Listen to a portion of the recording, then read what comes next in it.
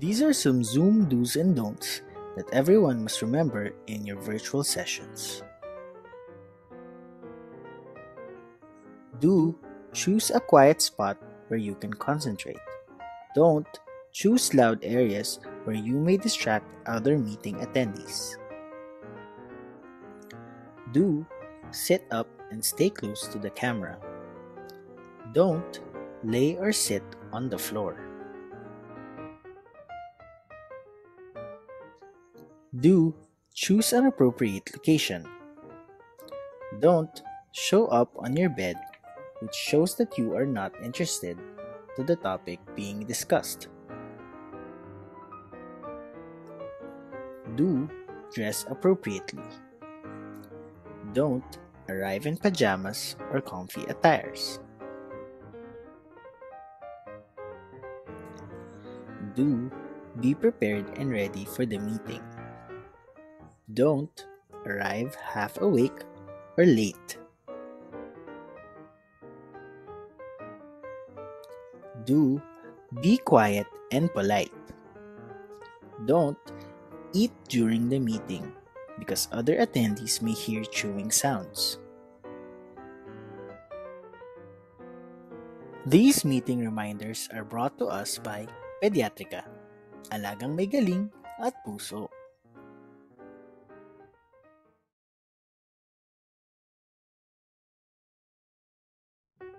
Hi everyone and welcome. Here are some Zoom meeting reminders that everyone must keep in mind. Here is a list of Zoom etiquette that everyone must remember while the session is ongoing. Log into the meeting room in a distraction-free and quiet environment. Be sure to mute audio and turn the camera off upon entering the meeting room. Be on time. Arrive at least 5 minutes early to the meeting room. Be prepared with your computer or pen and paper for taking down important notes.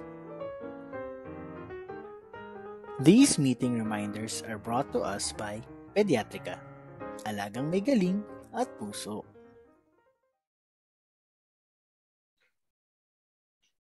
These are some Zoom do's and don'ts that everyone must remember in your virtual sessions. Do choose a quiet spot where you can concentrate. Don't choose loud areas where you may distract other meeting attendees. Do sit up and stay close to the camera. Don't lay or sit on the floor. Do choose an appropriate location. Don't show up on your bed, which shows that you are not interested to the topic being discussed. Do dress appropriately. Don't arrive in pajamas or comfy attires. Do be prepared and ready for the meeting. Don't arrive half awake or late. Do be quiet and polite. Don't eat during the meeting because other attendees may hear chewing sounds.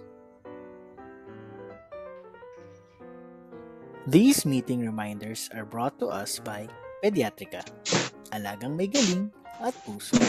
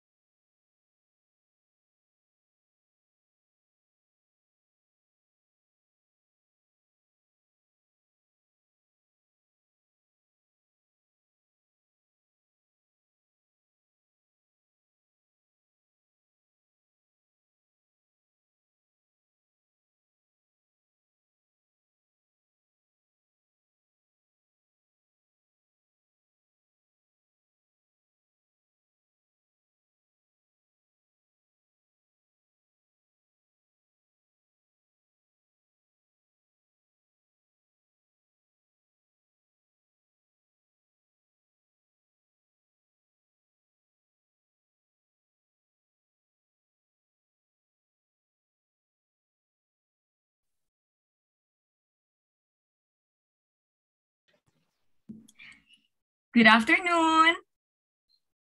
Okay, so as we are reading the general guidelines, let's all settle down, please. As Pediatrica, our technical team will start the invocation, PPS hymn, and national anthem. Thank you.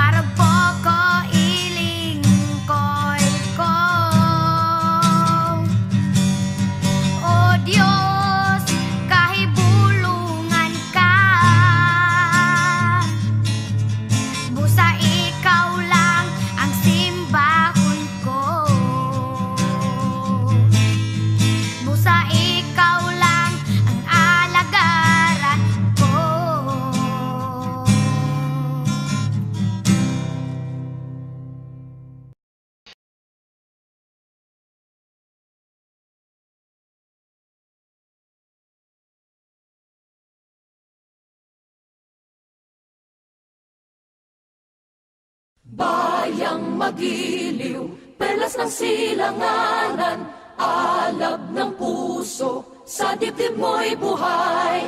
Lupang hinirang, duyan ka ng magiting, sa manlulupig, di ka pasisiin. Sa dagat at bundok, sa simoy at sa langit mong bughaw, may dilagang tula at awit sa paglayang minamahal. Ang kislap ng watawat mo'y tagumpay na nagniningning. Ang bituin at araw niya kailan pa may di magdidilim. Lupa ng araw ng walhati pagsinta, buhay ay langit sa piling mo.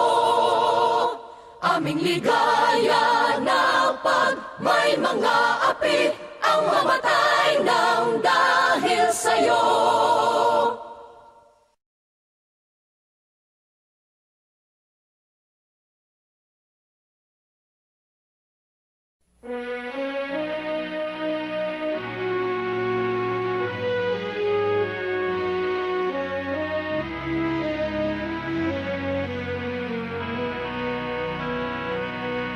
Pediatricians, we are gathered here and afar, called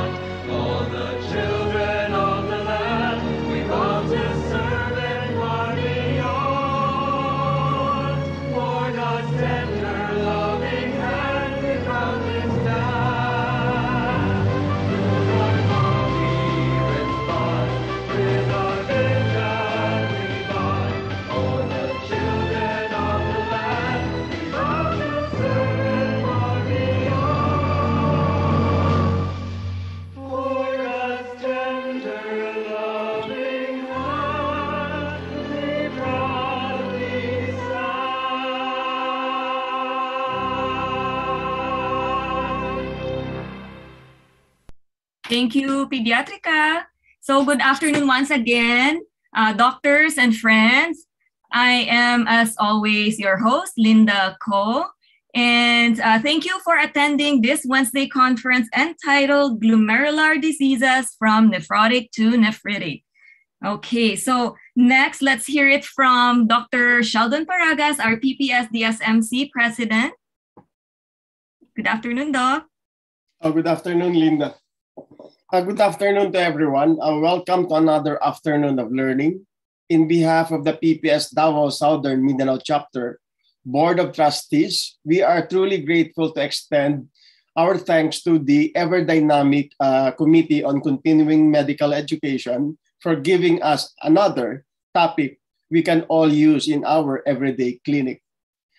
As the main objective of the subspecialty lecture in the regular Wednesday conference is for us to review the very basic foundation in the understanding of the topic that will eventually guide us in the management of these cases. This afternoon, we are truly grateful also to have with us another speaker, a member of our chapter, which will be introduced later to give us topics on renal diseases. Dr. Linda, the virtual floor. Thank you, po, Doc. All right, let me introduce the moderator first. Next slide, please. Thank you very much.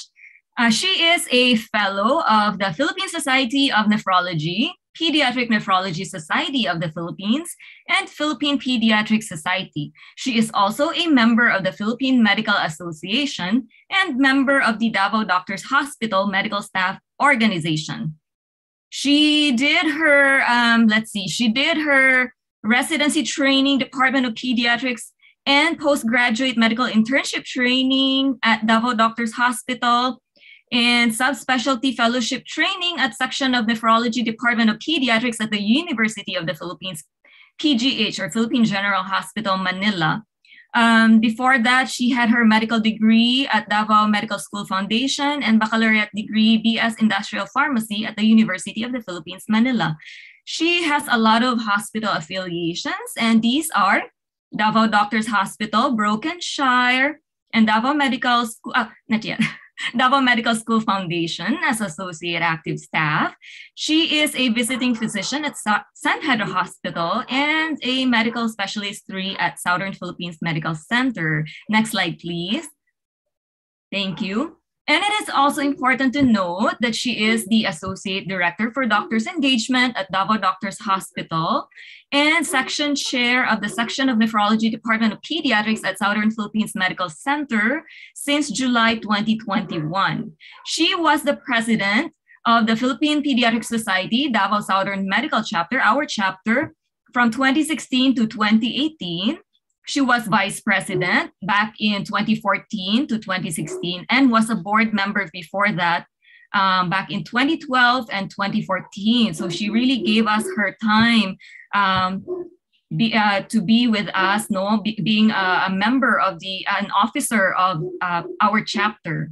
Okay, so let us all welcome our very own energetic and very passionate doctor, physician, and mentor, Dr. Maria Teresa Garcia Bañez. Thank you po, Doc, for accepting being our moderator today.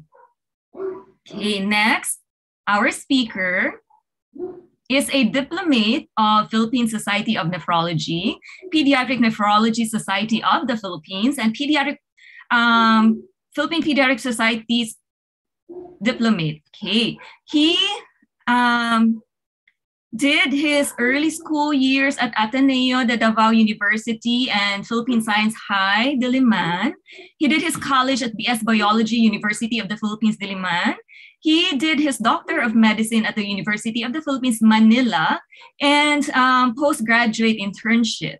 Now, he also did his residency training at the Department of Pediatrics at the University of the Philippines, PGH, and went to NKTI, or National Kidney and Transplant Institute, and was Chief Fellow of the Pediatric Nephrology Fellowship Training, and went ahead to train in Korea, St. Mary's Hospital, in Interventional Nephrology Fellowship. Okay. Next slide, please. All right. So some of his hospital affiliations include Southern Philippines Medical Center as medical specialist 2, Metro Davao Medical and Research Center, and Davao Doctors Hospital. Please let us all welcome our speaker for today, who loves his chlorides and ABGs, Dr. Co de la Senya. Thank you, Doc, for being here with us. Thank you for the introduction, Dr. Jens. Can I share my slide? Yes po, floor is yours. And can you see it? Yes po, Doc. Okay. Thank you. So, good afternoon, everyone. Thank you for inviting me this afternoon to speak to you about nephrotic and nephritic syndrome. So, this is a fairly common problem that is seen in the clinics and the emergency room. So I hope I will enlighten some of us with regards to the diseases involved and to the current management of these problems. So I have no disclosures. So my objectives today are to define glomerulopathy and discuss the different clinical syndromes seen in glomerular diseases, to present a few cases presenting with these different syndromes, and to discuss diagnostic and therapeutic management updates provided by the pediatric nephrology community.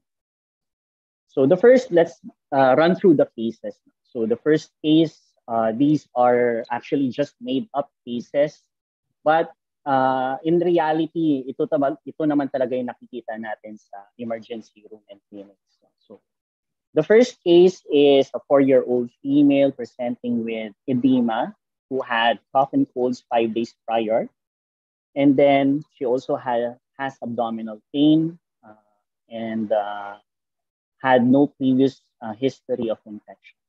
So just keep these cases in mind.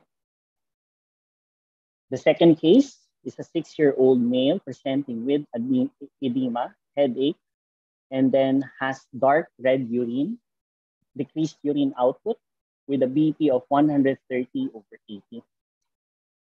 He has a history of eczema 3 weeks ago, which spontaneously healed.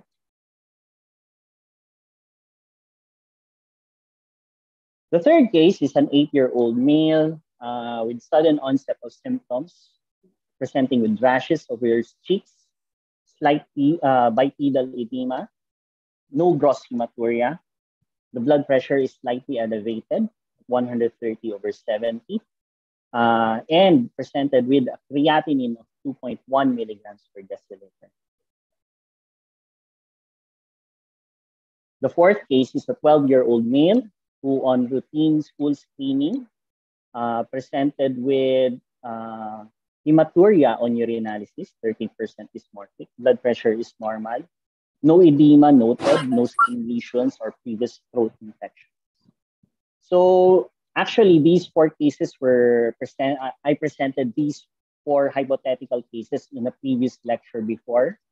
I hope you remember these cases, but we'll get into those cases as we go along. So glomerulopathies or glomerular diseases can present with any of these cases. These are diseases that are secondary to an inherited defect or secondary to an injury to the glomeruli. The etiology is usually varied. It may be primary, like congenital nephrotic syndrome, minimal change disease, or etc. Or secondary to diseases such as your diabetes mellitus, lupus, IgA nephropathy, and others. So this figure just shows a rough layout of the structures seen in the glomerulus. In each one of them, it can be prone to the injury. So for example, your IgA nephropathy can damage your mesangium. Your minimal change disease affects the epithelium, thus causing the effacement of your podocyte. Your lupus is known to cause damage in every part of the glomerulus.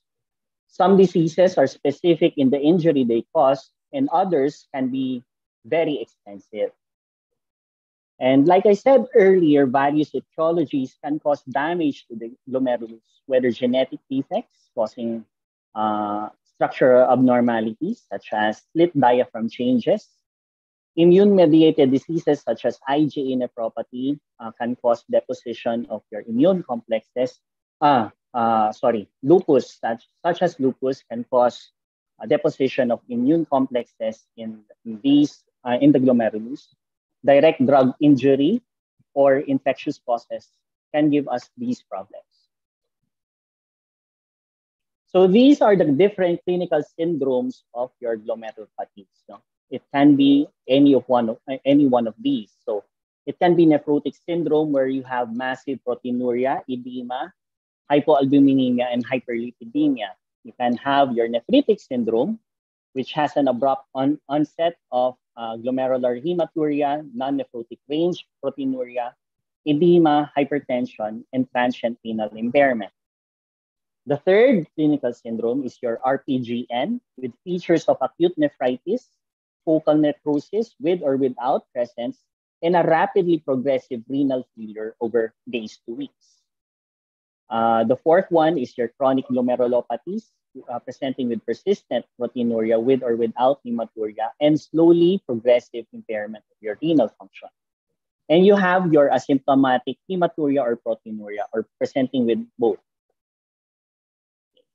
So the two main syndromes are seen as follows. You have nephrotic spectrum and you have your nephritic spectrum. So in the nephrotic spectrum, it presents either as a symptomatic mild proteinuria to nephrotic range proteinuria of more than 3 grams per day. And the other end naman, you have your nephritic syndrome where you have asymptomatic hematuria on one end or on the other end, you have your combination of hematuria, proteinuria, and acute kidney injury. In clinical practice, some may only have one syndrome. No? So some may only have asymptomatic hematuria, while others have overt nephrotic syndrome. And in some diseases, you may have an overlap of both. So for example, nito is yung lupus. Some lupus patients may have just asymptomatic hematuria. Some lupus patients may have overt nephrosis. So their presentation may depend on the extent of damage of the glomerulus and of the chronicity of the disease. So let's briefly discuss what happens with the clinical syndromes. No? So for example, in nephrotic syndrome. So the prototypical disease of nephrotic syndrome is your minimal change disease. For some patients, there might be an identifiable trigger, such as minor infections or insect bites or allergens. This will then cause foot process replacement, which increases the permeability of the glomerular capillary wall, leading to protein leakage in the urine and causing massive proteinuria and hypoalbuminemia. So as a consequence, the intravascular oncotic pressure decreases, causing the fluid to move to the interstitium, causing edema formation. With protein loss in the urine, there is concomitant hepatic lipoprotein synthesis and decreased catabolism of lipids. And, so all of these symptoms will give you the characteristic findings in nephrotic syndrome.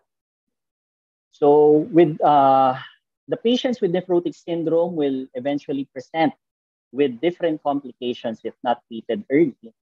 Most of these complications are associated with the leakage of proteins, predisposing the patients to the development of hypovolemia or increased risk for acquiring infections and hypercoagulable states.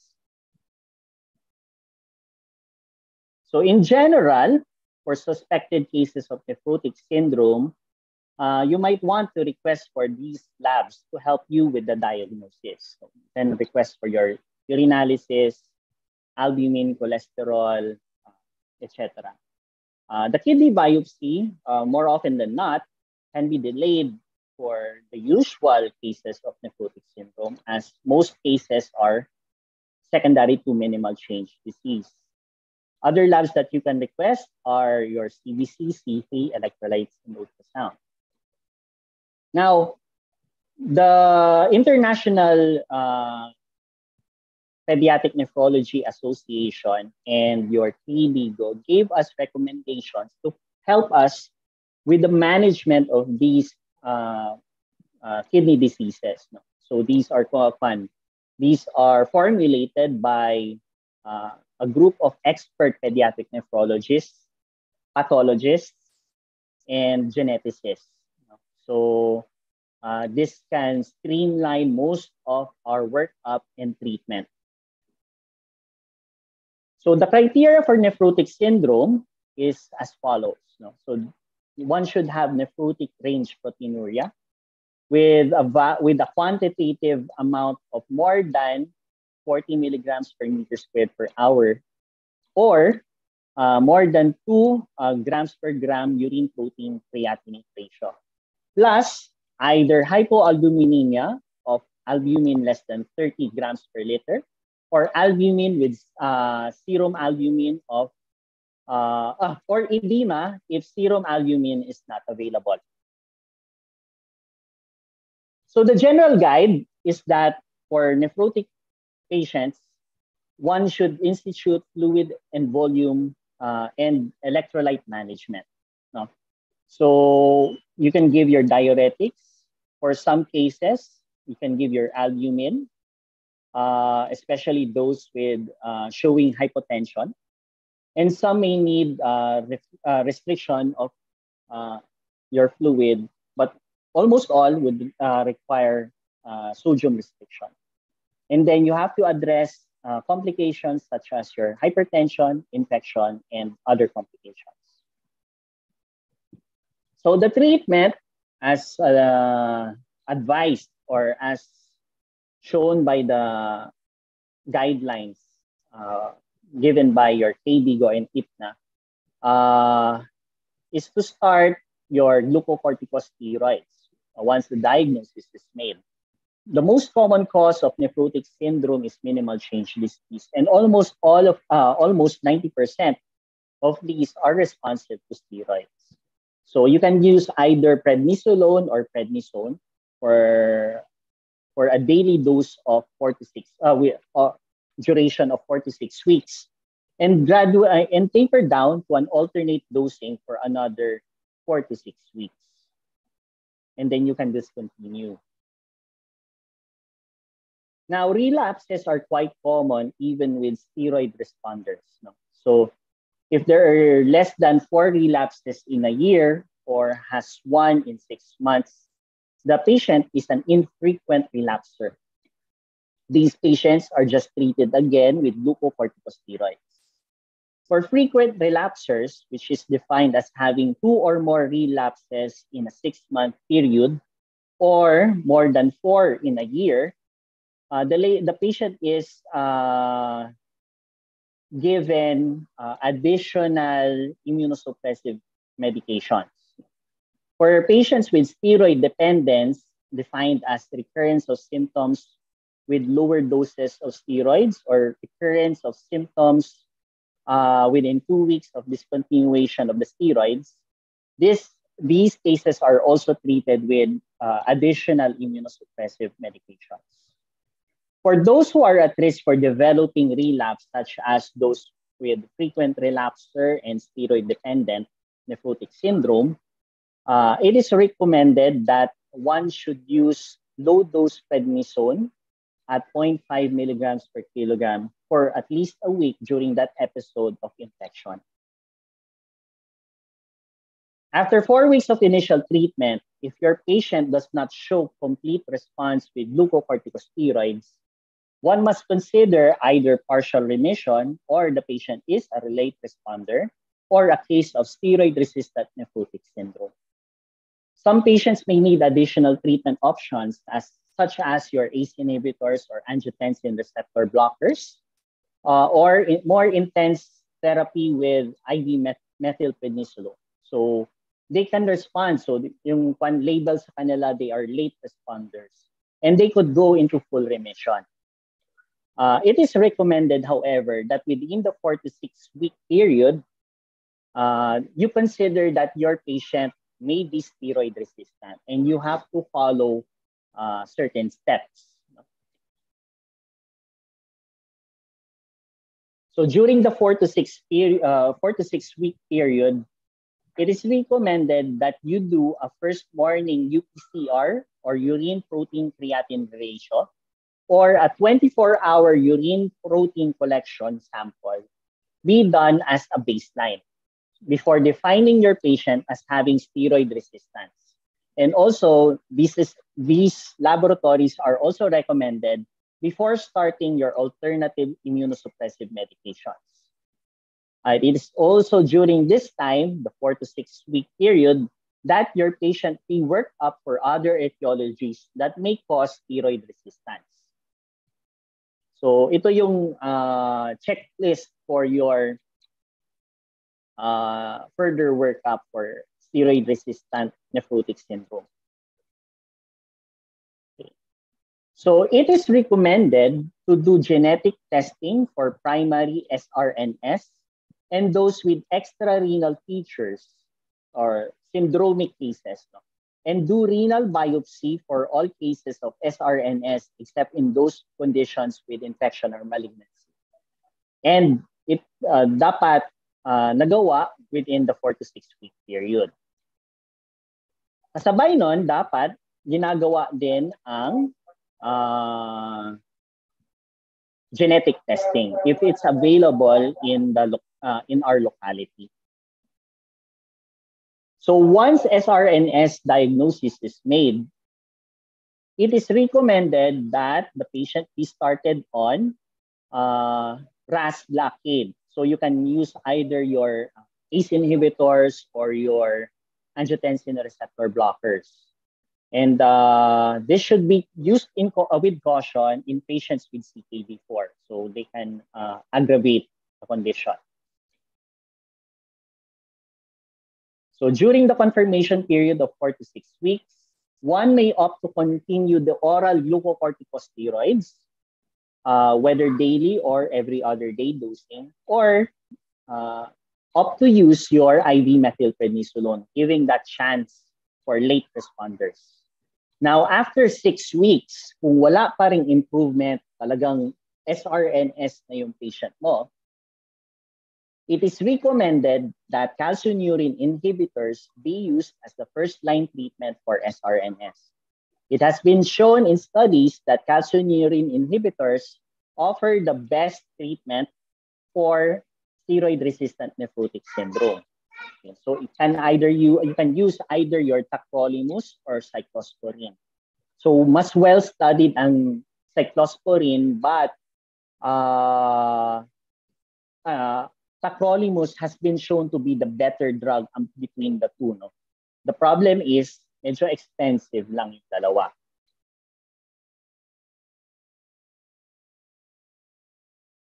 Okay, so these are the starting doses. Once you started the treatment, for example, with CYA, it is advisable to do your trough level. Unfortunately, ang measuring of the trough level is not available locally. We can request it in SPMC, but the sample will still be sent to NKTI. I'm not sure when will the trough levels be available in SPMC, but they are working on it, especially for our transplant patients. So same thing with tacrolimus, no? So sometimes both CYA and tacrolimus can induce acute tubular necrosis, which more often than not is dose dependent. So if you started on a 5 milligram per kilogram per day for cyclosporine, and you notice that your urinalysis shows urinary sediments, your creatinine is gradually increasing, that may be a sign for you to lower the dose. Now, for patients with low GFR, less than 13 mils per minute per 1.73 meters squared, it is suggested that mycophenolate or mycophenolic acid analogs be used instead of calcineurin inhibitors. This offers the second the second best option for treatment of SRNS. If ever CNIs or mycophenolate is not available or unaffordable, one may use cyclophosphamide. However, KDIGO has not recommended the use of cyclophosphamide for SRNS. Ginagamit na lang natin to when pushed against the wall. So, kasi wala nang ibang choice. Talagang mahal ang cyclosporine, tacrolimus, and your mycophenolate. So, the cheapest mycophenolate is about 65 pesos per tablet. And imagine using about 1 to 2 grams per patient. So that would be almost 120 to 200 pesos per day. So imagine if you're earning on low salaries. Now, for steroid-resistant and calcineurin inhibitor-resistant nephrotic syndrome, you may try available immunosuppression, such as your mycophenolate, cyclophosphamide, azathioprine. But be prepared that your patient might not respond the same way might not respond as you hope. You might opt to enroll your patient to available clinical trials. So if one is being done in your center, you can opt to enroll them. You may try other treatment options such as the use of rituximab. However, medyo mahal din itong treatment option na to, about 100,000 per vial. And you might need several doses of this. And then an up-and-coming drug such known as your ofatumumab.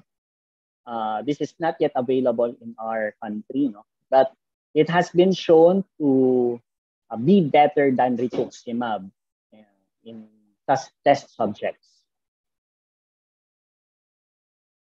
So genetic nephrotic syndrome, like the one we discussed, I think 2 weeks ago, tama ba?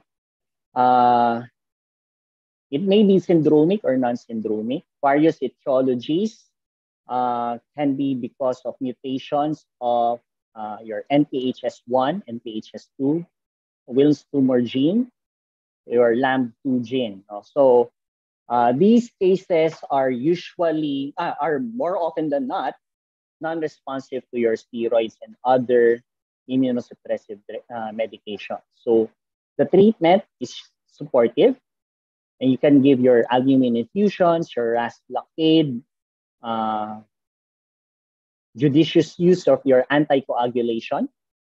And for some patients, to prepare them for transplant, you do your nephrectomy and renal replacement therapy. Now, going to the next syndrome, your acute nephritis, the antecedent event may vary, but the pathology may either be from immune-mediated mechanisms or direct and indirect factors. So let's take the example of the prototypical nephritic syndrome, which is your acute post-infectious GN. It starts off with an antecedent infection, which could be viral, bacterial, or parasitic. Yung pinaka-common talaga is your post-strep. So it's caused by your group A beta hemolytic strep. Symptoms would appear after 3 to 5 weeks if it's a skin infection, 1 to 2 weeks if it's a respiratory infection or pharyngitis. These strains would form your immune complexes, which is then deposited at your glomerular basement membrane, causing your immunologic injury to the glomerulus, leading to your hematuria. Glomerular hematuria is described as your dark or cola-colored urine. The renal injury then causes a decrease in your glomerular filtration rate, causing the patient to have decreased urine output or oliguria. The decrease in the GFR would then lead to fluid retention, and the patient would develop edema, hypertension, and pulmonary congestion. So the nephritic syndrome is fairly common in the emergency room. Madalas ito yung kinatatakutan ng mga patients na namumula yung ihi nila.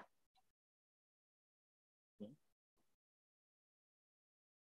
So other patients may present with complications. No? Minsan kasi wala masyado. So hypertension, edema, and P-colored urine. But you have to be aware that nephritic syndrome comes with acute kidney injury. So this will give you problems such as your electrolyte imbalance, giving you your hyperkalemia and metabolic acidosis. And some of these patients may need dialysis if not treated promptly. So what do you need to confirm the diagnosis? So you can order your urinalysis, creatinine, electrolytes, C3, ASO, other laboratories if needed, CBC, ultrasound, ANA, anti-dsDNA, HEPA profile. And you can also request for your 24-hour protein collection or your UPCR.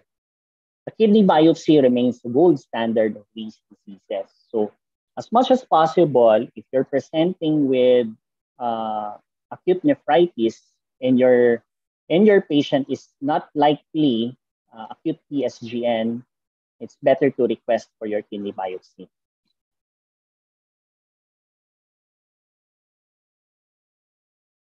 So similar to nephrotic syndrome, basically almost similar lang eh.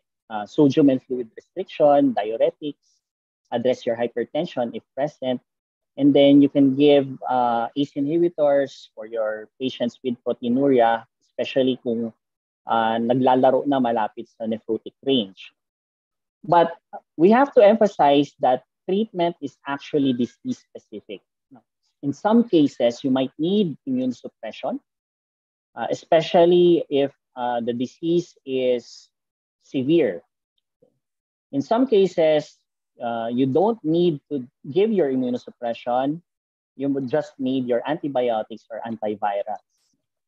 So, kailangan talaga yung biopsy to determine what treatment plan you are going to give to your patient. So for PSGN, usually it's caused by your group A, but other bacterial infections such as your SRUs, infective endocarditis, pneumonia, shunt infections, and viral etiologies such as your CMV, infectious mono, and fungal infections can cause infection-related GN. So yung tamang term na ngayon na ginagamit is infection-related GN. Pero let's just stick to PSGN kasi yun naman ang pinaka-common. Usually makikita nyo talaga naman as a patient, serum laboratories would show hypocomplementemia, but with normalized after 6 to 8 weeks. No? If you have the benefit of your kidney biopsy, it would show subepithelial humps on because of the deposition of your complement there. Treatment is usually supportive. You have to give your antibiotics to treat to eradicate nephritogentic strains of that infection. Prognosis is usually good with early diagnosis and treatment. Now, a close differential for PSGN is your IgA nephropathy. So ito yung may hematuria ka pero paulit-ulit. So ang difference ito is that the etiology is different. You have IgA deposits causing damage to your mesangium. Okay? So it is diagnosed with immunofluorescence IgA deposits in the mesangium, and it shows normal levels of your C3. There is still no specific treatment of IgA nephropathy, even though this is the most common glomerular disease worldwide. Based on the guidelines, they just advise to maximize your supportive care. You can give your RAS blockade, especially if your patient presents with proteinuria. Make sure you have adequate blood pressure control, as hypertension seems to cause more injury to these patients. No? So mas napapabilis yung progression nila to CKD. You have to emphasize lifestyle modifications kasi nga, you don't want to add more injury to the kidney. So if your patients present with proteinuria of more than 0.75 grams per day, despite supportive therapy, you may try your glucocorticoid therapy. No?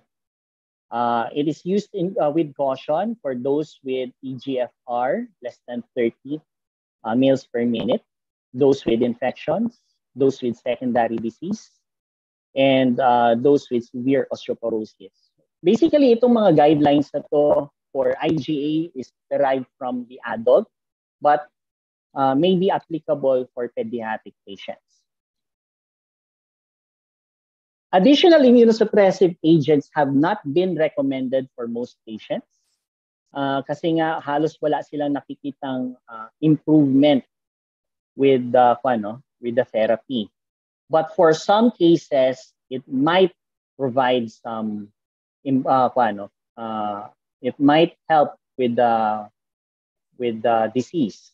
For example, if your patient has a rapidly progressive course with deteriorating renal function, there might be some benefit in giving your cyclophosphamide. In Asians, more specifically Chinese, studies have shown that mycophenolate can improve renal function and proteinuria. For Japanese, they have been advocating for a long time the use of tonsillectomy, but the benefits have not been shown in other studies outside of Japan. So, iba-iba kasi yung results of the different studies per area. So, hindi talaga sila makapagbigay ng general recommendation for IgA nephropathy. Now, experts have recommended that for some patients presenting with nephrotic syndrome, the guidelines for the associated biopsy findings be followed. So kunwari, ang nakita nila on biopsy is minimal change disease. Ang guidelines na susundan natin is the guidelines for minimal change disease. Pero this has not been thoroughly studied. So expert opinion pa lang to. Okay. So our third case, this one here, presented with sudden appearance of symptoms and rapidly decreasing renal function. So for these patients, we have to distinguish whether the symptoms are because of a rapidly progressive glomerulonephritis or a non-glomerular etiology such as obstructive lesions or tubular interstitial nephritis. But we'll focus more on RPGN. Okay. So with RPGN, you have to work up your patient for possibly underlying etiologies, no? Yung mga, for example, lupus, ANCA-associated diseases, etc. So RPGN is a rare syndrome, but because of its fast deterioration, it has a high rate of renal failure and morbidity. So on biopsy, makikita ninyo yan, there is presence of your crescents in the glomeruli. So ano yung crescents? So if you look closely in the biopsy here, the crescents are those. Yung area na kung saan parang hindi na siya normal looking glomerulus. Yan. Okay. So these are cellular responses seen outside of the glomerular tuft between your Bowman's capsule. Kaya Kaya siya tinatawag na crescentic GN. It's because of the presence of your crescents. There are 3 types. The first type is your anti-GBM disease, such as your good pasture. The second type, which is immune complex mediated, such as your PIGN, your SLE. And your third type, which is your posi-immune type, usually ANCA-associated diseases, such as your granulomatosis with polyangiitis, formerly known as your Wegener's, and your microscopic polyangiitis. So the management for these diseases are usually specific and started once your biopsy results are in or your definitive diagnosis are in. But before that, kasi medyo matagal ang results ng biopsy mo, you have to give your empiric treatment of methylprednisolone IV pulse therapy. It's to control the rapid loss of your renal function. So once you've given that and your biopsy results are in, you can proceed with your specific therapy. Now, some cases would require plasmapheresis. For example, in your anti-GBM disease and your posi-immune GN, it's to alleviate the condition for vital organ and life-threatening conditions. In some patients, IVIG might be helpful. Okay. Now, for this third case, we did the biopsy, for example, and it showed SLE class 3 with cellular crescents. So the patient was started on immune suppression, glucocorticosteroids, IV methylprednisolone, and started on your ACE inhibitors. Now, SLE, I still use the SOAP Brain MD as a quick reference. So, kasi madali the SOAP Brain MD. All you have to remember is that mnemonic. And if you fulfill that mnemonic, 4 out of 11 criteria, you have a high suspicion for SLE. But now, there's an update. Baka pagalitan ako ni Dr. Linda and Dr. Tess. May update na. May 2019 EULAR classification, EULAR ACR classification. So, the initial criterion or the entry point is your ANA, that if the result is more than or equal to 1:80, it has a sensitivity of 98% with a lower limit of 95% confidence interval at 97%. So, medyo mataas. So, lupus nephritis is diagnosed. Wait lang. So, if yung criteria mo fulfills specific scores, and the score is a total of 10 or more, it is highly likely that your patient is lupus. Now, lupus nephritis occurs in about 50 to 60% of patients, but the data might be higher in subclinical disease. So, kasi hindi lahat nababiopsy, it will be a great help if for the management if we have kidney biopsy done for all cases of SLE. Now, for lupus nephritis, there are 6 classes. Class 1 and class 2 are usually mild. And yung makikita mo doon are minimal mesangial lesions. Class 3 and class 4 are classified as proliferative lesions.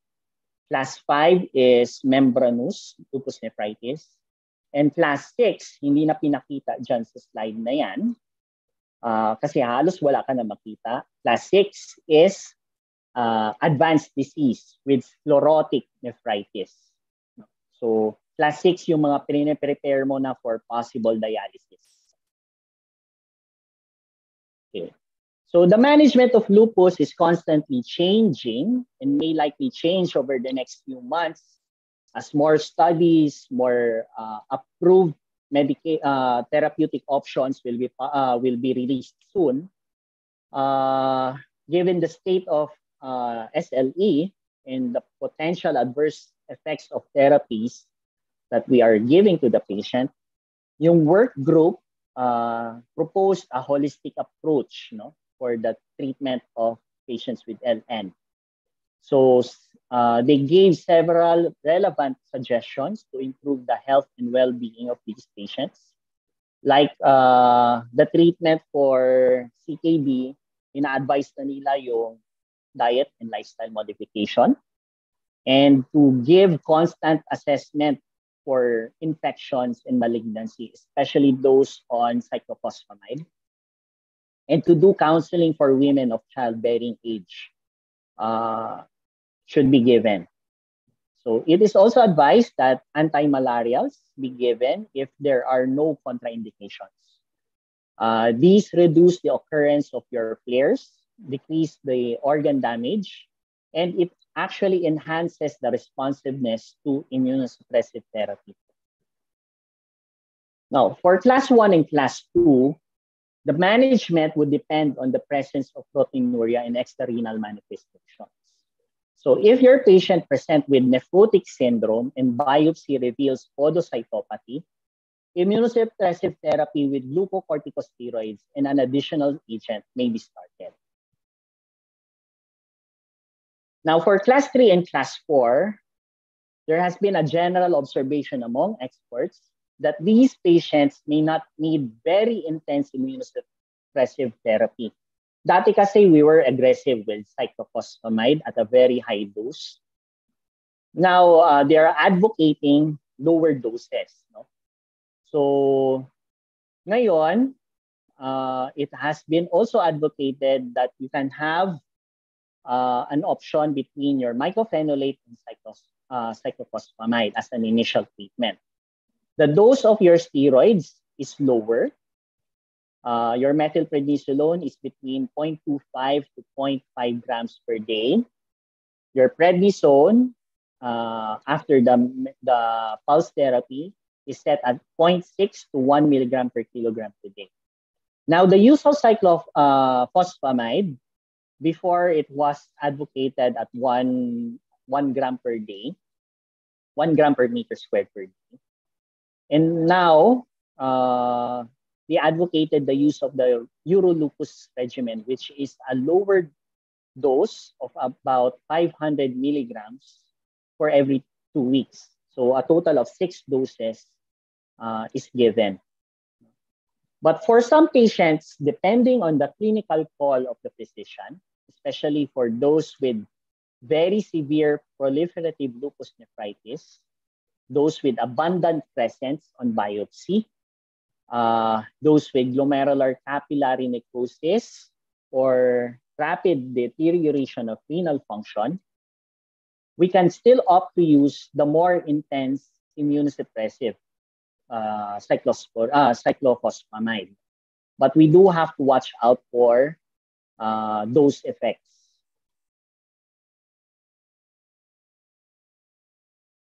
For class 5, it's similar to class 1 and class 2. The management is dependent on the level of proteinuria, using immunosuppression for those with nephrotic range proteinuria.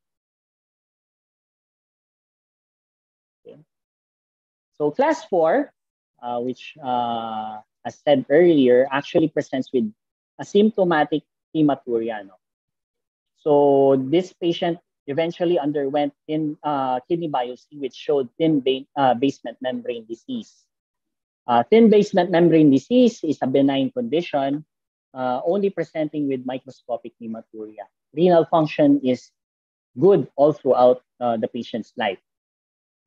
Condition is thought to be a problem with your type 4 collagen. So management is supportive. So you can advise diet modification if you're still wary of the hematuria, regular exercise to update immunosuppression, to update immunizations. Some of these cases might have increased hematuria with upper respiratory tract infections, and to regularly monitor the symptoms. No, but why do we have to monitor if these patients are benign? If the condition is benign, why do we still have to monitor? The 3 most common causes of microscopic hematuria are your thin basement membrane disease, your IgA nephropathy, and Alport syndrome. PBMD is actually closely related to Alport syndrome because of the similarities in the involvement of your type 4 collagen. So, minsan kasi, the preliminary or the initial presenting symptom of Alport syndrome is microscopic hematuria. On biopsy, it may show thin basement membrane, but later on, the patient may present with the clinical signs of Alport syndrome. So these patients, patients with Alport syndrome usually present with your hearing problems and eye problems. So usually they have sensory neural deafness and anterior lenticonus, which is pathognomonic for Alport syndrome. So nagkakaroon sila ng vision problems. Now, the pathophysiology of Alport syndrome is impaired production and deposition of your collagen 4 network in the basement membrane of the glomerulus, also seen in your cochlea and the eye.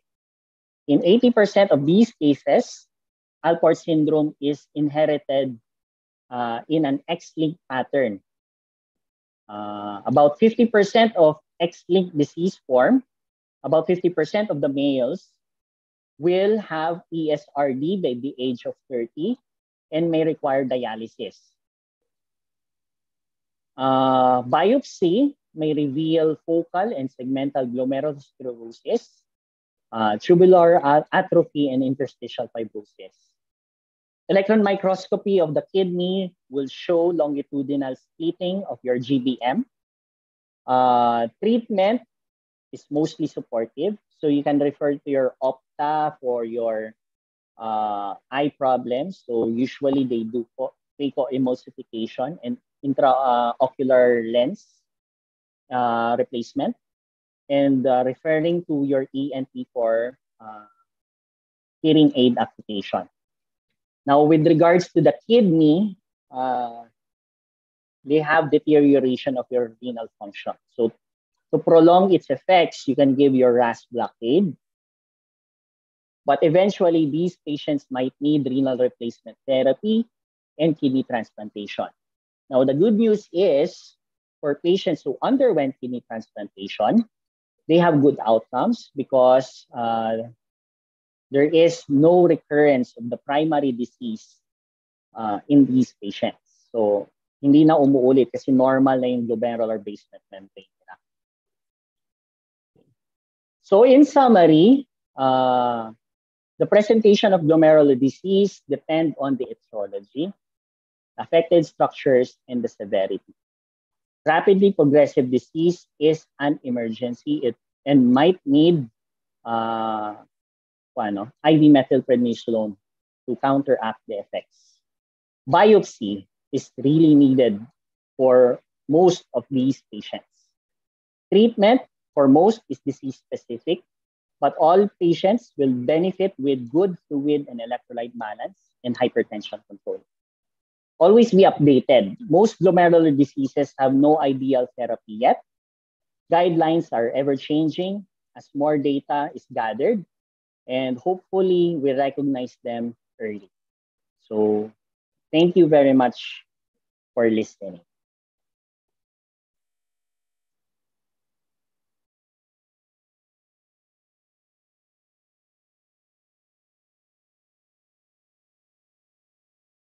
So any questions? Thank you for that, Ku. That was a very extensive discussion on nephrotic and nephritic syndromes and the other glomerulopathies. Before we start on the questions, FYI lang, cyclosporine is actually available at Davao Doctors. The results can be made available to you within 10 to 14 days. So, but it is still sent to NKTI, but Davao Doctors can do it for you. It is priced around 5,000, more or less. And then for the students, because we have students here, do not forget that we still observe the indications for kidney biopsy. Baka kasi you go to nephro and then you do biopsy left and right. No, we do not do that. No, we still observe the indications.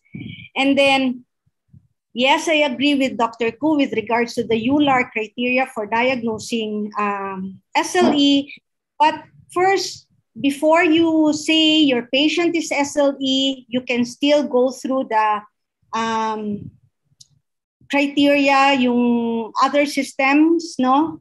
The 4 out of 12 systems, no? You can still do that. And then if they do not fall or they do not belong to the classic or the textbook type of lupus, then you may use the EULAR criteria. So, Ku, I only have 2 questions sent to me directly. The first question actually is, can nephrotic syndrome coexist with an acute nephritic syndrome? With regards to that, yes. No, it actually depends on the disease. What damage the disease caused, and what were the involved structures. No? So, for example, lupus can have your nephrotic range proteinuria, hypoalbuminemia, and massive edema. And then you can also have the nephritic features such as your acute kidney injury, hematuria, hypertension. So pwede talaga na mag-overlap yung symptoms. For example nga, with regards to rapidly progressive glomerulonephritis, RPGN was previously coined as nephrotic nephritic syndrome. Di ba, Ma'am Tess? The PGH before, we used to, you call that nephrotic nephritic syndrome. So these are the patients who do present with a combination of nephrotic and nephritic. Pero basically, we don't label nephrotic nephritic anymore. We actually focus on what the disease is.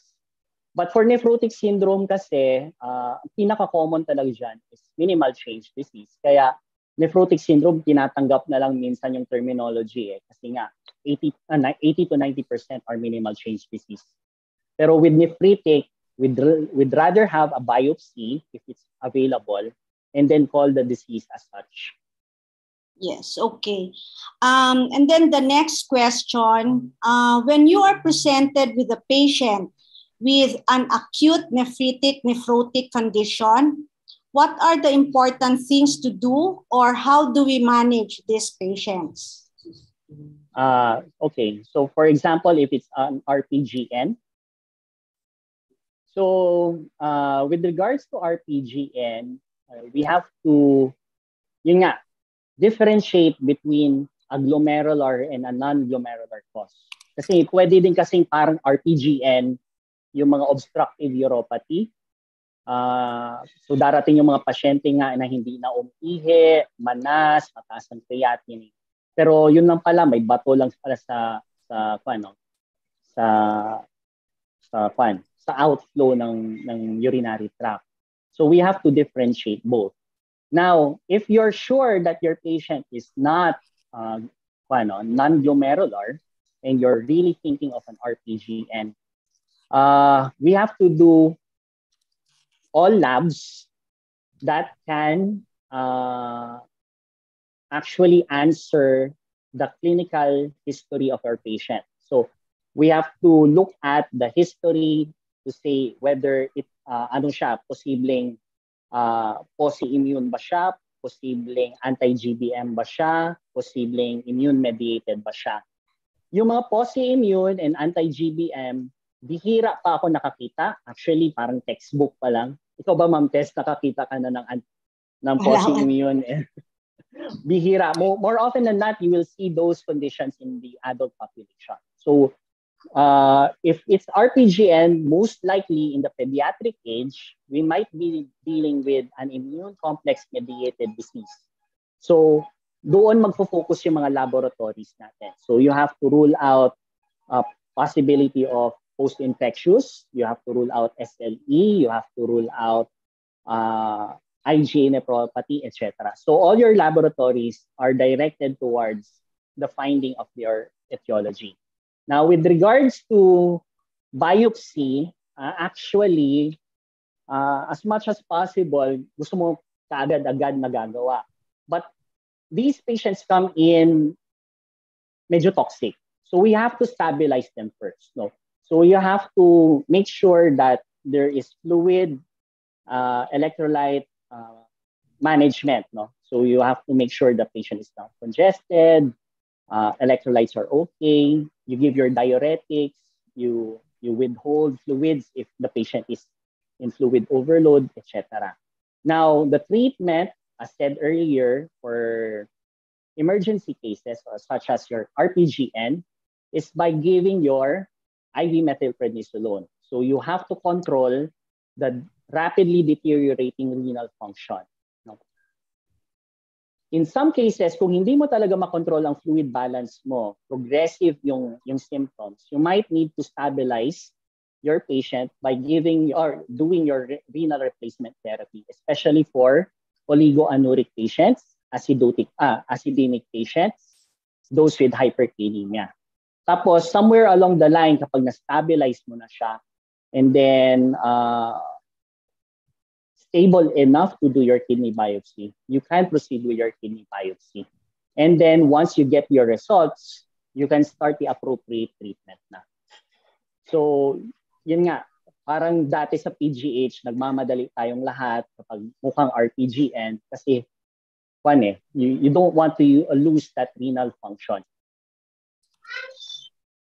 So in short, when you are confronted with an acute nephritic nephrotic syndrome, first things first, no? Parang resuscitation, ABCs, no? So you manage first the most life-threatening presentation of your patient, no? That is always the first in line, okay? So another question is, in patients with post-rep GN, kasi this is very classic, no? Can be seen, we read this one in Nelson's, no? So this is very common for general pediatrics. For patients with post-rep GN who underwent biopsy, how many of them turned out not to be PSGN? And may we know what glomerulopathies they are? Actually, I don't know the answer to that question. Pero kasi with PIGN or PSGN, usually you do see the subepithelial humps, no? And then, ang makikita sa biopsy, sa light microscopy is just infiltration of your immune mediators, such as your white blood cells. There's proliferation. Your immunofluorescence would show deposition of your in your epithelial layer of your IgM and IgG and C3. But I'm not sure what is the percentage of those na negative, yung mga ganong findings sa isang patient suspected with PIGN. So maybe, parang hindi ko rin nabasa yan sa textbook. So I'm not really sure about the answer to that. Actually, post-rep GN may not turn out to be post-rep GN upon biopsy, no? Kasi post-rep GN, they can be overlapping with other renal conditions. So they can present with other glomerulopathies. We do not do biopsy for patients with post-rep GN. However, we do recommend biopsy for patients presenting with a rapidly progressive GN secondary to a post-rep GN. So that is very important for you to know what is the underlying disease condition. Kasi post-rep GN can present as a very mild condition or even a very severe condition. So we do not do biopsy for post-rep GN, but we do biopsy, we recommend biopsy for RPGN secondary to post-rep GN. Okay, do we still have other questions, or anybody can turn on their microphones and ask? Meron pa. Can we manage acute post-rep GN as OPD, or do we need to admit all of them? It depends on the clinical presentation of the patient. So usually, we admit patients if they are hypertensive and symptomatic. We admit patients if the oliguria is persistent or matagal na siyang konti yung ihi.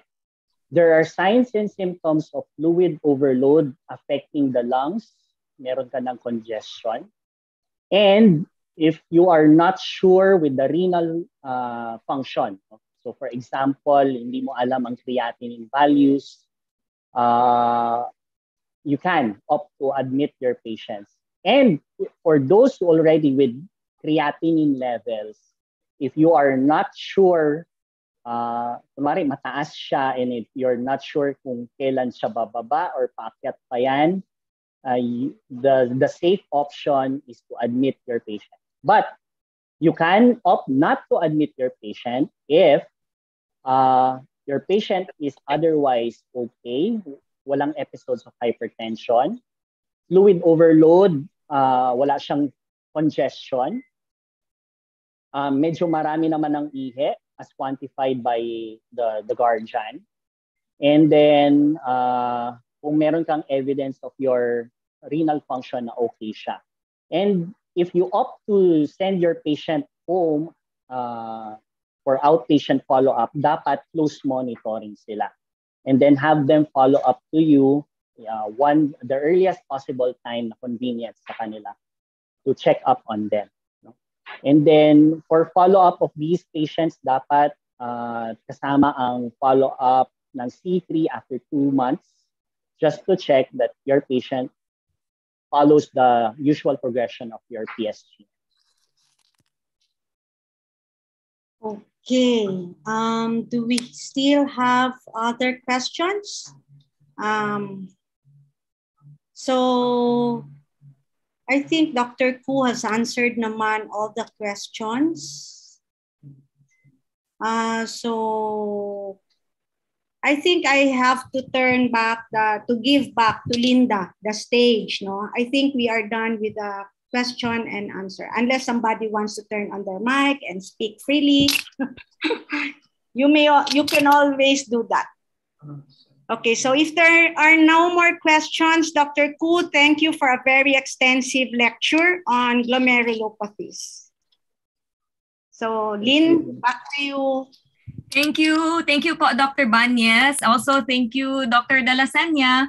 If you can keep your videos open po for the awarding of certificates, and let me call on Dr. Vic Legamia, our PPSDSMC CME Chair. Okay, thank you very much, Doc Linda. Good evening, everyone. That was a very extensive lecture, Dr. Very much. Indeed, we learned a lot from your lecture. And we'd like also to thank Dr. Banyes for successfully facilitating this activity, the Q&A pala. And we appreciate Dr. Banyes' presence for always being there for us kapag kailangan namin siya. Anyway, let's proceed with the awarding of certificates. The Philippine Pediatric Society Davao Southern Mindanao Chapter awards the Certificate of Appreciation to Dr. Cody Lasenya in grateful recognition for being our resource speaker on the lecture entitled Glomerular Diseases from Nephrotic to Nephritic, given this 23rd day of March 2022, signed by Dr. Sheldon P. Paragas, Chapter President, and yours truly, CPD Chair. Thank you very much for always accepting our invitation to be our resource speaker. And the same certificate with the same signatories is given to Dr. Maria Teresa R. Garcia Banyes in grateful recognition for being our moderator. Thank you very much, Dr. Tess, as always. So for the upcoming events, On March 30, we have a scientific lecture, Pneumococcal Conjugate Vaccine Impact by Dr. Jonathan G. Lim. And on April 15, we have BLS PALS at the 4th floor of Double Doctors Hospital Oncology Center. April 6, actually, we have a lecture on embracing skill as a gift by Bishop Kabandit. Actually, this is in continuation with the Child Advocacy Program. So it's Wednesday, April 6. And April 8, it's Friday, we have the PPSDSMC Mini Congress and General Assembly 2022. So kasama na dito yung election of officers. We will be sending emails as an invitation through emails. And on April 20, we have an intra-hospital case presentation by the DMSF Hospital and another scientific lecture on April 27. And again, on May 3 to 6, we have the PPS annual convention. So we hope to see you in our upcoming events. And please don't forget to answer the post-test questions. Actually, for the post-test, you will receive the certificate after 2 to 3 days pa. For this post-test. So please don't forget to answer that. Okay. Thank you very much. Back to you, Dr. Linda. Good evening. Thank you. Thank you, Doc Vic. Just in case you missed it, our April 8th, save the date, please, for April 8th for our General Assembly. All right. So now to end our event, let us call on Dr. Cleo Felianos, our PPSDSMC Vice President. Thank you, Dr. Linda. Pediatrics is always a continuous learning process, and this afternoon we just heard another subspecialty lecture close to our hearts, that is nephrology. So in behalf of the officers and the Board of Directors of the Philippine Pediatric Society, Davao Southern Mindanao Chapter, I would like to thank and congratulate our expert speaker, Dr. Co de la Senia, for your very interesting and very comprehensive lecture on glomerular diseases from nephrotic to nephritic. Your expertise is truly appreciated, and I'm sure everyone will agree with me that we truly learned a lot tonight. And I would like to thank also all our attendees in tonight's forum from all over the Philippines, the consultants, the residents, the interns, and the clerks who are present virtually tonight. Thank you for your active participation. Thank you, Dr. Tess Banyes, for doing an excellent job in being our moderator. And as always, Dr. Linda, thank you for being our host. And before I turn over the floor to our MC, let me thank our industry partner, Pediatrica, for sponsoring tonight's activity. So stay safe, everyone, and have a nice day. Back to you, Dr. Linda. Thank you, po, Doc. All right, so what's next? So if we can all turn on our videos for the photo shoot. Pediatrica will be the one to cue us.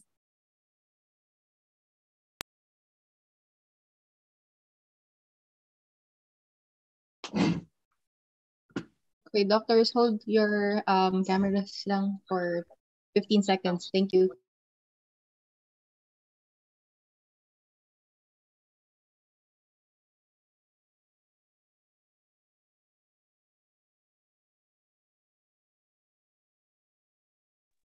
Thank you so much, doctors, and good evening. Don't forget to answer your post-test for tonight and stay tuned for our Pediatrica game time. All right. Well, I think post-test link will be up shortly. And thank you, everyone, for attending. I will give the floor now to our partner in this event, Pediatrica. Thank you, Mick of Pediatrica. Good night, everyone.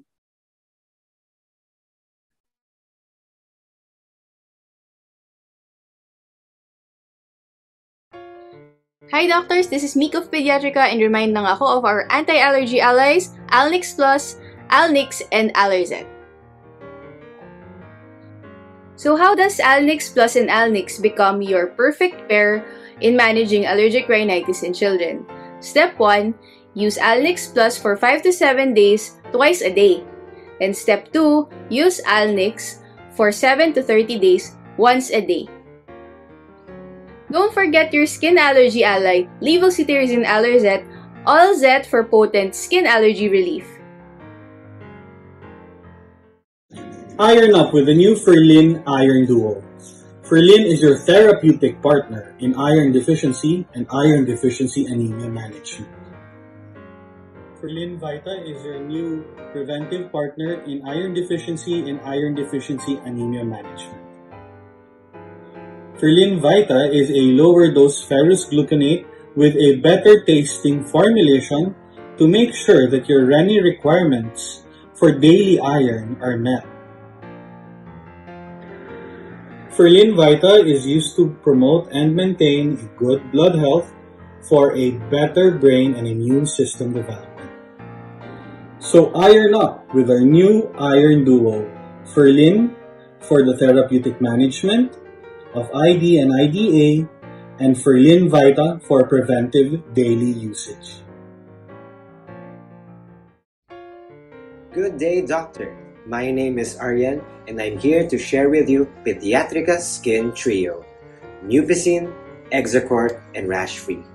Not only do these brands are affordable, the brands are also safe, effective, and most importantly, trusted by you, our dear doctors. Let me start with Mupicin, Pediatrica's brand of mupirocin. Mupicin is the effective and economical topical choice for bacterial skin infections. And also, your patient can save for up to 73 pesos for the 5-gram tube and 89 pesos for the 10-gram tube. Again, please do consider Mupicin. Next, we have Exocort, the mildest skin steroid that is safe to use for babies' delicate skin. As you can see, Exocort is categorized as category number 7, making it the safest and mildest skin steroid available. So doctor, please do consider Exocort, your first-line solution to ease dermatitis. And last but not the least, we have Pediatrica's brand of zinc oxide, Rash Free. Rash Free is the protective and soothing relief for diaper rash. So please, doctor, consider our Rash Free. Prevent diaper rash. Rash Free. Alright, good evening, dear doctors. So again, it's time for our special segment for tonight. Siyempre, ating Pediatrica Game Time. I would like to call on my co-hosts, Mika and Enzo. Are you there? Ayan, Sir Aryan, here na. Good evening. Hello, hello. Hear that tune.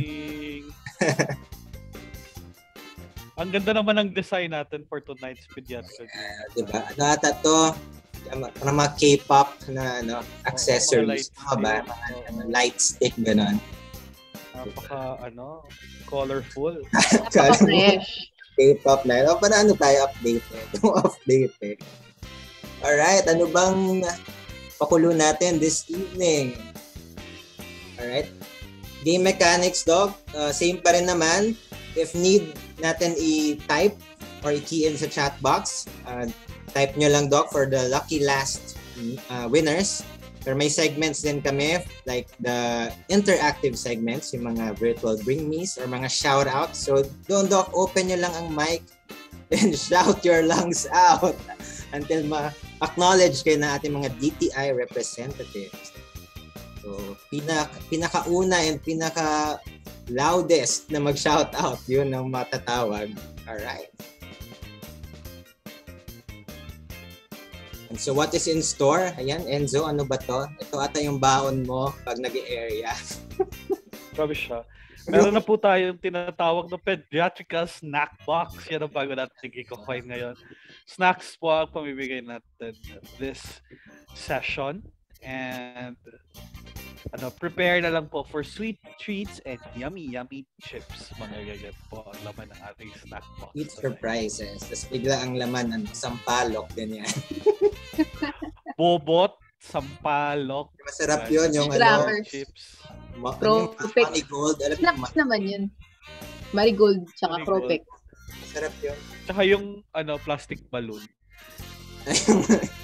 Ginawang snack. Lagyan ng mikmik. Mikmik. Alright, tuloy natin. So we have 160 players. Yan, simulan natin. Shout out! Ayan, Doc.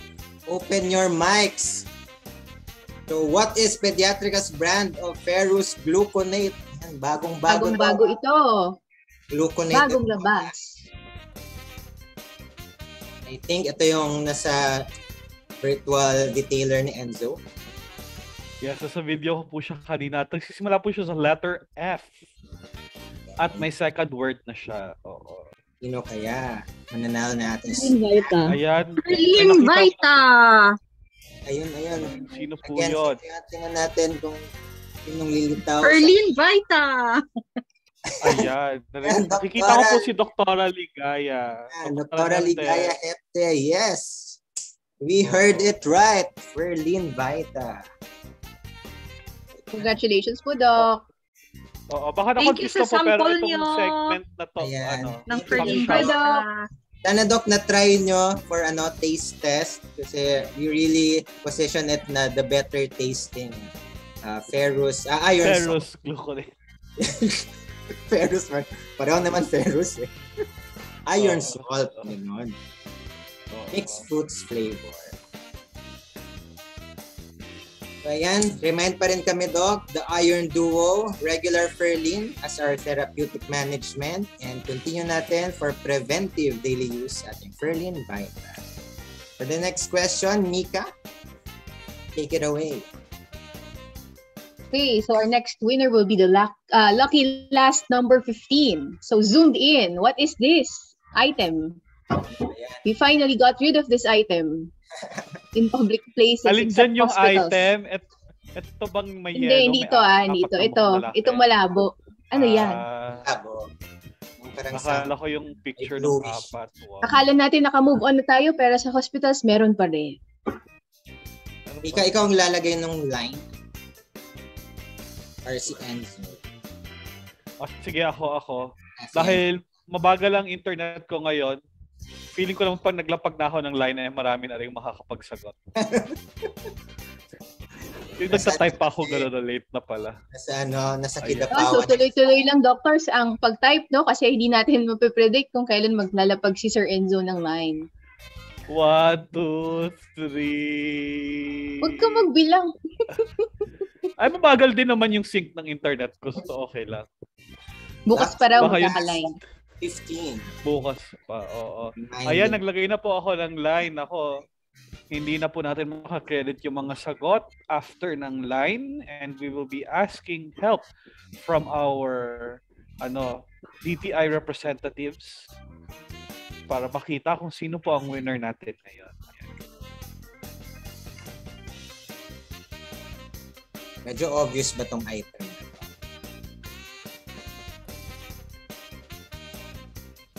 Hindi ko nga napansin doon ako sa picture. Apat na yan. Tayo yan +1. Sino yung +1? Iconic kasi yung kanyang yung color blue na lock. Yeah. Hindi pa daw nakikita ang linya. Naku, nasa taas na yung linya. Hindi pa lumalabas. Sa Kidapawan pa daw. Nalapag na. Bumabiyahe pa po. Na-stuck po sa biyahe. Sige, gusto ko to. Naglapag na ako. Grabe kayo. Ayan, meron na. We see it. Ayan. Nahiya ako sa internet. Okay, so our lucky last number 15 is Dr. Nian Herrera. So congratulations po. Let's reveal. You are right. It's actually the face shield. Congrats, Doc. Na pala to yung hangday. Hangday ba yun? Alright, Mika, this is brought to us by. First, this question is brought to us by Pediatrica Skin Trio for the child's healthy skin. Don't forget our MER. Napakadaling tandaan, no? We have our Mupicin for your prevention and treatment of bacterial skin infections. Of course, don't forget hydrocortisone Exacort, our first-line solution to ease dermatitis, and our zinc oxide rash-free for the prevention and soothing relief of diaper rash. Thank you. Tuloy natin. Number Dr. Neil. Yan, ikaw dito, Enzo. Virtual bring me po ito. So, kailangan mag-open ng camera at i-open ang mic. Kailangan nyo pong banggitin ang pangalan nyo kasama ng item na ipapabring me namin. So, open your mic and your cameras and say your name po, dear doctors, para ma-acknowledge po namin kayo as the winner this time. Ayan. Ready na po ba? Ready na po ba tayo? Lapit nyo na po sa mga kagamitan nyo.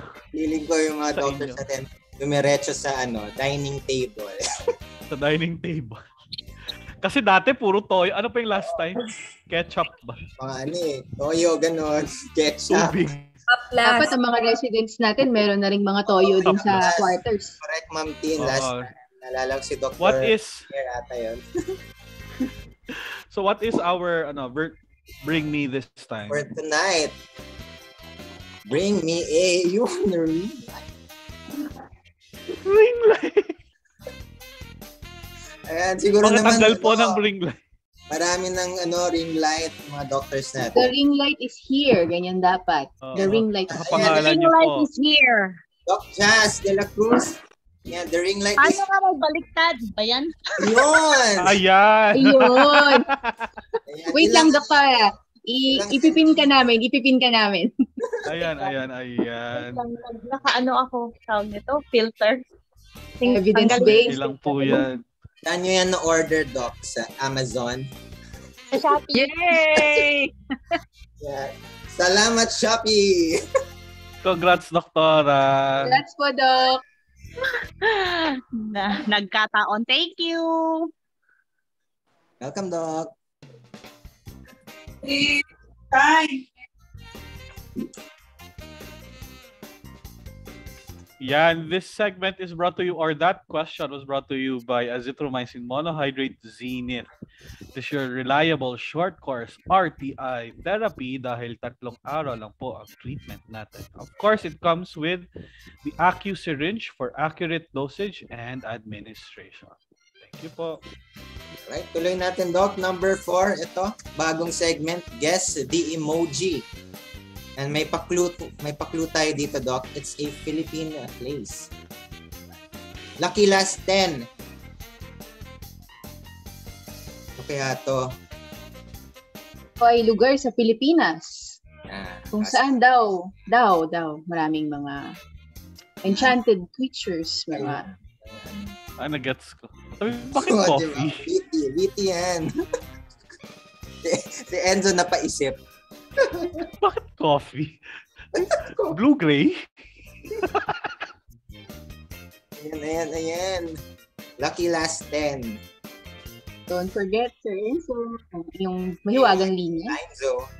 Nahihiya ako sa linya ko. 3 oras bago lumapag. Our DTI, meron na bang nakakuha? 1, 2, 3. Keep typing in your answers kasi unpredictable po ang ating line. Ayan po, nalapag ko na po. Nako, sana lumabas na siya. Kinapa 100%. Ayun, reveal natin. I think we have a winner. So, syempre, with the emoji, di ba? It's an ant. Ito, Zoe is T. Susi or key. So, spell it out, antique. Antique. Sabi ko, bakit blue coffee key? Blue coffee? Congratulations! Dr. Zen Villegas. Ay, congratulations, Doktora. May snack box ka po sa amin. So that segment is brought to us by our Cefixime, the innovator Cefixime in the Philippines. Sweet strawberry flavor. Number 5, Mika, ikaw magpa-shoutout. Okay, paunahan. Shout out at least 2 anti-allergy brands of Pediatrica. Paunahan. 2 lang do. Ilan bang anti-allergy natin? Ilan bang 5? Do we have 5?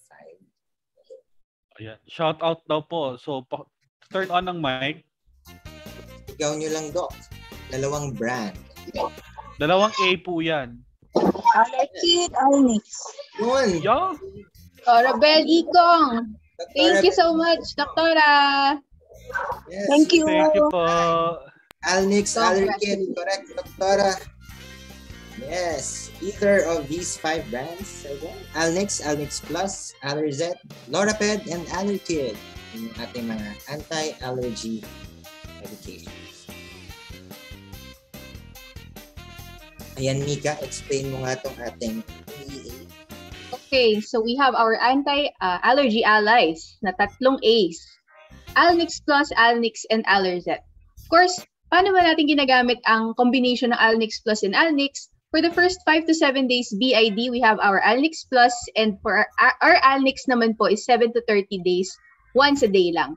And don't forget, for skin allergies and for prolonged treatment, management of allergic rhinitis in children, we have levocetirizine Allerzet.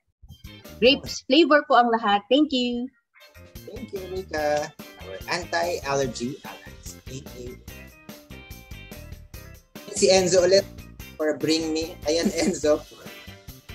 Ikaw Talagang nag-enjoy ka ngayon sa akin. Gusto ko yung ikaw. Bring me po tayo. So once again, please turn on your cameras and your microphones. Ano naman kaya itong... Unmute your microphone. Kaya itong pakulo mo. Tingnan natin. So, Doktora, bigyan niyo daw si Enzo to, ha? ng isa. Baka photobok to. Ako, ano to? Naku, meron pa ba niyan? Davao FM Pass. QR code. Ano po ba ang mga meron kayo dyan? My God, saan na ba yung FM? Nakakatuwa, no? Makikita nyo talaga sa gallery. May mga gallery view. May mga nagkakalikot na. Oo. QR code nyo po. Vaccine. FM Vaccine cert. Ganyan. Pwede QR code? Pwede po, QR code. Wow! Yeah! Ayan, pwede yan, Doc. Kasi baka wala na talagang FM pass kasi ako nga wala na. Ayan, pwede. Ayan. Ayan, evidence-based. Congratulations. Sino to? Hindi ko po makita. Ayan. Ayan. Congratulations po, Doktora Cotano. Ayan. Yay! Di ba, Doc? Pero, Doc, yung na po kayong price up. Yung FM pass ninyo, buhay pa ba? Wala na. Ano pa, Enzo, no? FM Pass, Thursday group, ganon. O nga, meron pa yung red, di ba? Tsaka black print. Diba? Red print, black print. May ganun pa dati. Alright, let's continue. Anyway, congrats, Doktora. Yeah, that segment was brought to you by Amoclav, your ammunition against infection. Available po tayo in BID and TID dosage po, no. Ang TID po natin napakamura lang po at 312 pesos. Pwede ko sabihin yun. Yes, opo. Your ammunition against infection ko Amoxiclav, Amoclav. Thank you. Tuloy natin ang saya. Number 7, ito daw, Unjumble, one of our classic segments. So ano ba to? Musoid.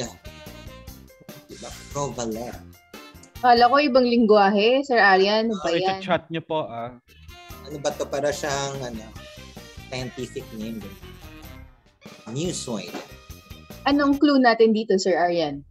Clue, it's one of our newly acquired brands from our sister company, the Medicare. For the management of epilepsy. So it's an anticonvulsant. Pero ito, Doc, yung kanyang generic.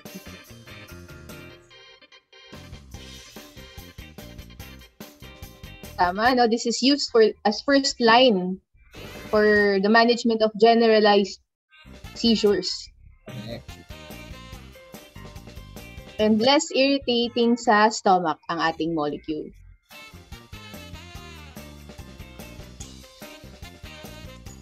So, napapaisip ako ngayon sa sa session natin tonight.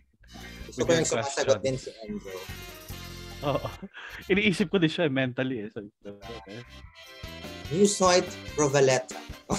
pwede na. Parang bacteria yung tunog eh. Pang prescription. Ay, ako pala yung maglalapag, no? tonto ako dito. Nakatingin ako pala yung maglalapag ng night. Alright, 1, 2, 3. Lucky last 5. Here we go.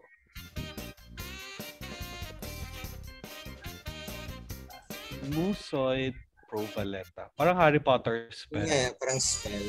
Sige nga, Zo, isang spell casting dyan. Syempre, nandiyan pa rin ang very signature ni Harry. Yeah, we already have a winner. Yes. Sino bang panalo? Congratulations! Pahingi po ako na to. Nora Bianca Isagire. You got it right. It's our sodium valproate. So our brand for this is, of course, our Valprospedia. Did you know, doctor, that versus other brands, si Brand B, you can save as much as 462 pesos per bottle or 8,088 per year. Kasi alam naman natin, long-term treatment once you start with our Valprospedia. So parang you're paying for another year na din with your savings of 8,000. Valprospedia. Be confidently in control. Alright, bring me ulit. And sino man magpapa-bring me? Si Mika naman. Okay, sige, for a virtual bring me any pediatric medication or vitamin. Pwede rin samples namin, pwedeng anong meron dyan? Samples pala. Ay, diretso na. Emma Fernando. Opo, just show your camera, Doc, and your sample. Yeah! Wala, i-on mo, Doc. Ay, wow! Oh, hello, Ferlin Vita. Ayan. Sampol. I think, Doc Emma Fernandez. Kasi na-delay lang yung camera. But yes, thank you, Ferlin Vita. Congratulations, Doc Emma Fernandez. Sana, Doc, congratulations din po kay ating Ferlin Vita.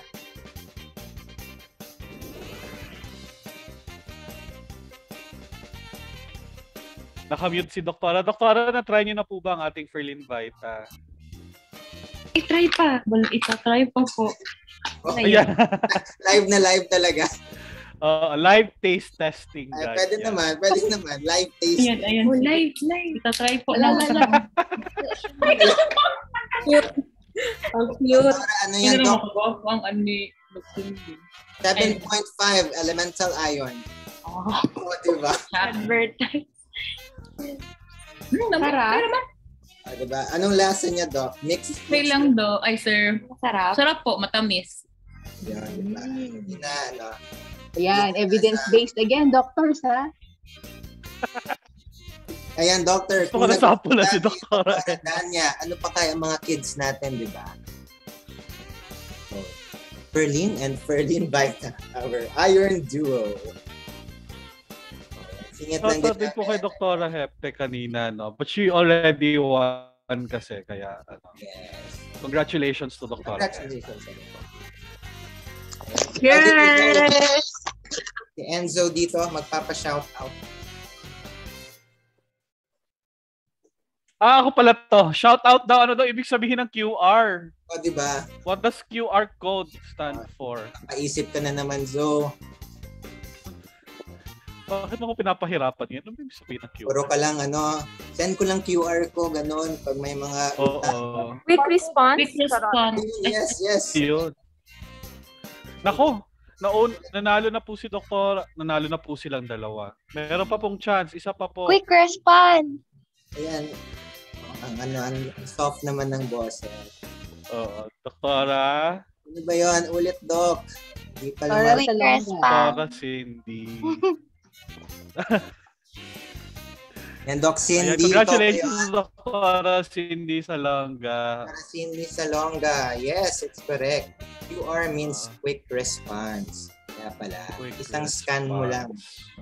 Lalabas na agad yung yung bayad. Napaka-techy naman ito.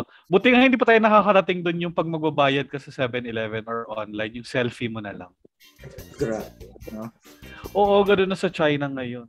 Selfie ko lang ganun, bayad na. Sura ko, mukhang walang pera. Walang pambayad. Walang pambayad. Pag selfie ko, insufficient funds. Ganun.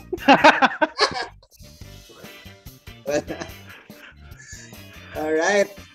Congratulations, Doktora. So last question tayo for tonight. And again, this is brought to us by our AI Brands Anti-Infective Portfolio, Amoclav, Pediamox, Zenith, and Tergicet. Ay, napakadaling mapatanda, no, Sir Arian, kasi tops ang ating mnemonic. No. Kung merong tapa, merong tops. Ang galing. Ang witty mo. Tops. Galing. Bago yan. Bilis mag-isip ng mnemonics. Kanina MER, ngayon tops. Wow. Ang ganda ng headset ni Mika. Or kay Enzo ba yun? Kasi yung pala yung Enzo. Pero may RGB light. Gamer ka, friend. Streamer. ML yan, Dota. Gano'n. Alright, Tier 1 number supremacy. 10. Ito na. An emoji game. Guess the brand. Okay, so this is for our lucky last number 7, no? Keep typing your answers. Guess the brand. Actually, ewan ko kung tama, mataba yung dapat gamitin natin. Clue. Hindi natin alam paano ito pronounce. naman how it's spelled. It's a brand of a store. Store ba? Oo, kalaban ni Mandawi Pong to. Wala lang ganun dito sa... Si Mandawi Pong kailangan.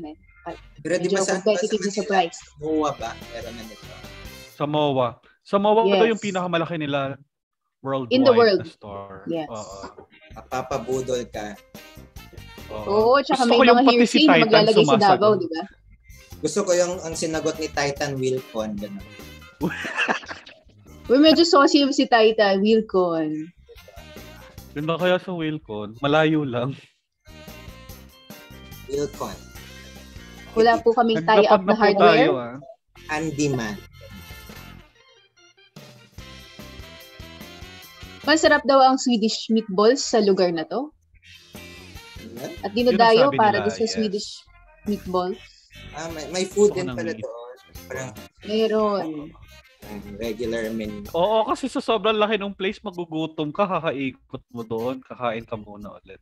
Papabili ka talaga ng dining set. Sabi, gagamitin.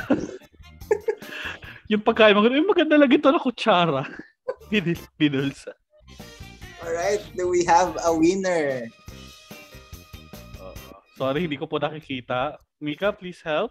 Reveal ko na muna ang ating guess the brand. Of course, this is IKEA. Yes. Sana soon. Okay. So we have our last winner for this evening. No? Congratulations po. From all the way from Digos, Dr. Veralu de los Reyes.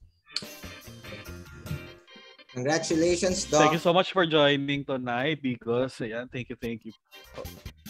And so that ends our segment for tonight for our Pediatrica Game Time. Again, my name is Aryan. And I am Mika. And I am Enzo. Thank you po. Thank you, And everyone. See you next week. Very good evening to, no? Mabilis ang internet sa Digos. Enzo, kamusta ka naman dyan? Lahat ng internet speed na punta sa Digos. Sa Kidapawan, wala.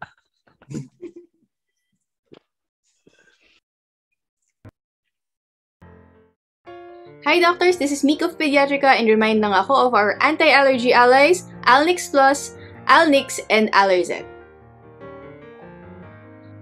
So how does Alnix Plus and Alnix become your perfect pair in managing allergic rhinitis in children?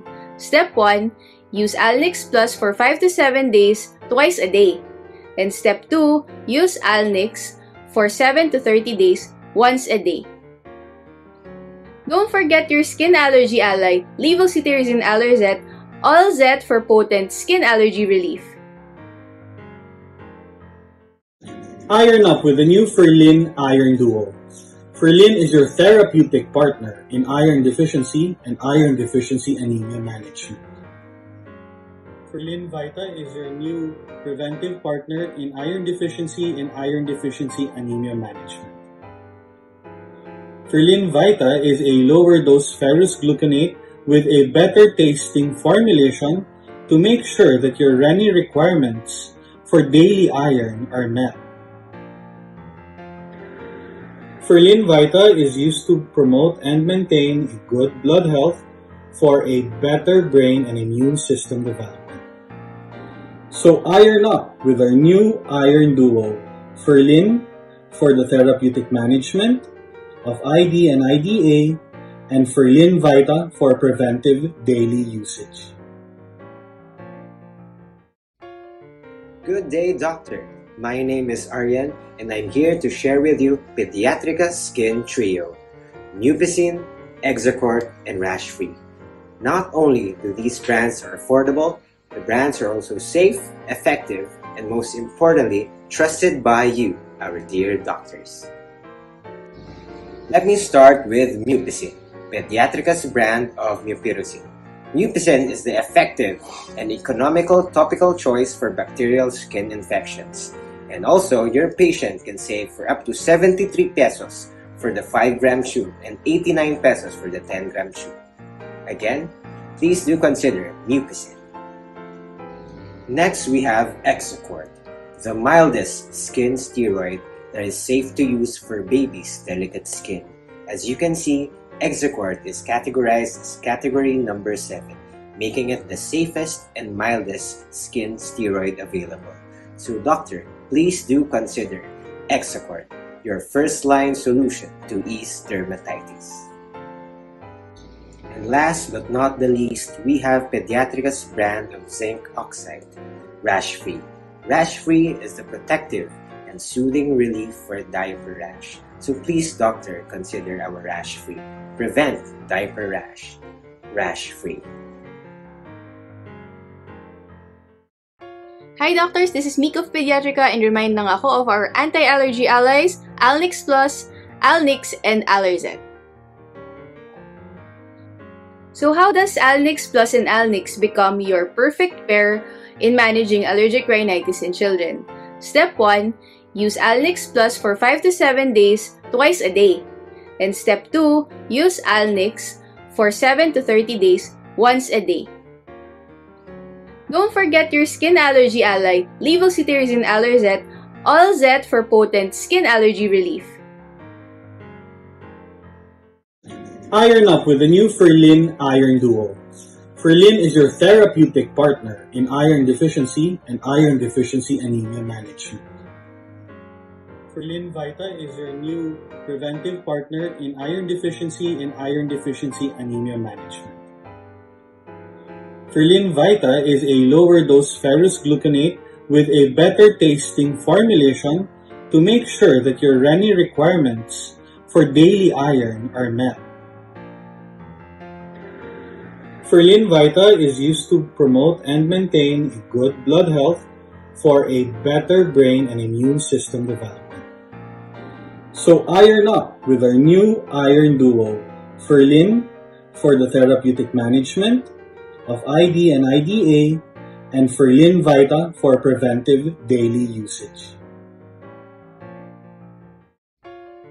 Good day, doctor. My name is Aryan, and I'm here to share with you Pediatrica Skin Trio, Nupicin, Exocort, and Rash Free. Not only do these brands are affordable, the brands are also safe, effective, and most importantly, trusted by you, our dear doctors. Let me start with Nupicin, Pediatrica's brand of mupirocin. Nupicin is the effective and economical topical choice for bacterial skin infections. And also, your patient can save for up to 73 pesos for the 5-gram tube and 89 pesos for the 10-gram tube. Again, please do consider Nupicin. Next, we have Exocort, the mildest skin steroid that is safe to use for babies' delicate skin. As you can see, Exocort is categorized as category number 7, making it the safest and mildest skin steroid available. So doctor, please do consider Exocort, your first-line solution to ease dermatitis.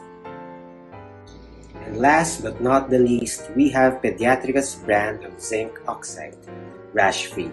Rash Free is the protective and soothing relief for diaper rash. So please, doctor, consider our Rash Free.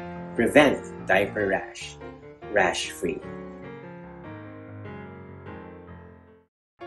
Hi doctors, this is Miko